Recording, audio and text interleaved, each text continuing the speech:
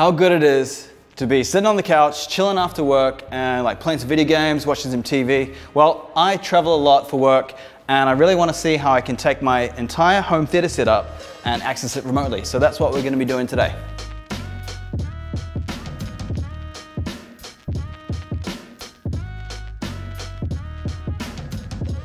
Hey guys, my name is James. I'm the Technical Community Manager here at Parsec, and this is my home theater setup. I've got my Nintendo console, I've got my Hdmi receiver, I've got my set-top box, and I've got my PC. And I've also got a Harmony Hub over here. And let's not forget the 55-inch 4K TV in front of us. But I don't really always want to be in front of the TV to be able to use all the gear I have. So in this video, I'm going to show you how we can remotely access all the equipment on this shelf. Let me show you how I do it.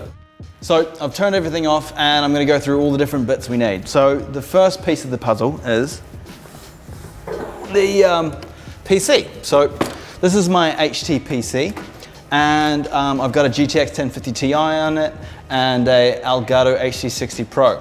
And this is just kind of a casual machine I use for a bit of gaming.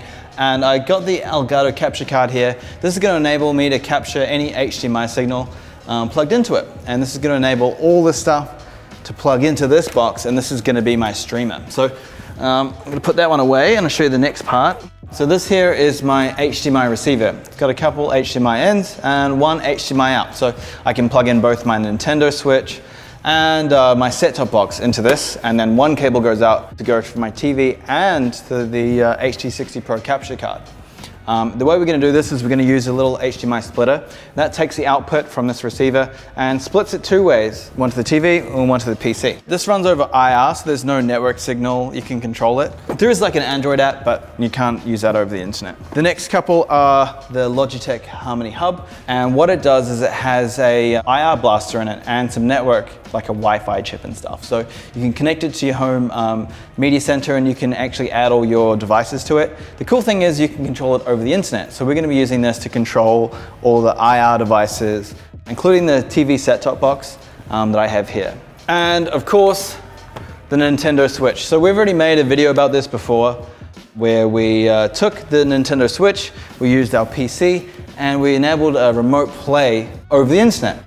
There's been a couple updates to that actually. So before we had the Brook adapter and the Titan 1, the Titan 1 team have updated their firmware, and it means you no longer need the Brook adapter, which is really great because the Brook adapter actually had some lag to it. So this is actually pretty low latency, plugs in, no hassles, and it works great with the new firmware update. You might say, well, why has he got a Nintendo console? It's portable, you can just take it with you. But you could do this with your Xbox too. This is just kind of the console that I've been playing at the moment. All right, so I've turned everything back on and I've got my Nintendo Switch plugged into my HDMI receiver, and that's what you can see on the TV in front of you.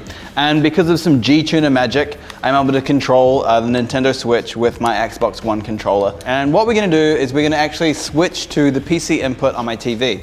So this is my HD PC, and this is basically going to be the device that kind of is the hub for all of this communication. And one of the most integral parts of this whole setup is Parsec, and that's our super low latency remote play technology. Basically, this takes your whole entire screen, packages it up into a video file, and sends it across the internet very quickly. And then you reply back with your controls, maybe from work or somewhere on holiday, and it's a really seamless, low latency remote play experience. The next step is to basically open the game capture software from the capture card, and what you see here is basically a duplicate of whatever's coming out of the receiver. And so what I can do is I can pick up my receiver remote, press the home button, and we'll actually get to the main menu of my HDMI receiver. And I can go through and change inputs. I could change my TV if I wanted to, but I'm just going to go back to the Nintendo Switch on HDMI in 2. And I'm going to open that back up, and it kind of glitches out a little bit again, but it'll be back.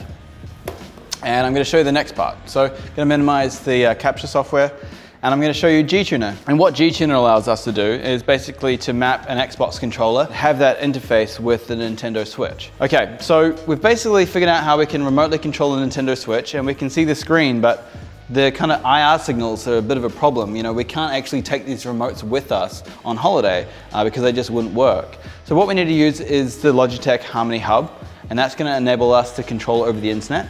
And then I'm going to show you what it looks like on my laptop at the office. So I'm going to head over to work and I'm going to show you what it looks like. Alright, so we're back at the office now and I've got my laptop, my Xbox controller and my cell phone. That's all we need to make this remote home theater work. And basically what I'm going to do is I'm going to use Parsec Connect to my home theater machine back at home. And in a couple seconds you'll be able to see the desktop of my home theater system.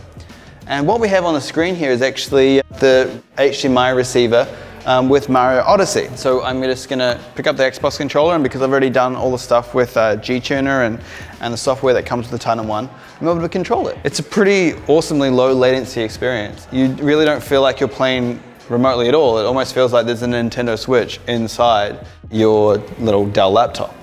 But that's not the only thing we can do. We can use the software that comes with the Harmony remote, the Android app here, and I can actually go home on the HDMI receiver, and I actually see in a second the main menu of the HDMI receiver. And from there I can go and I can change kind of to another input.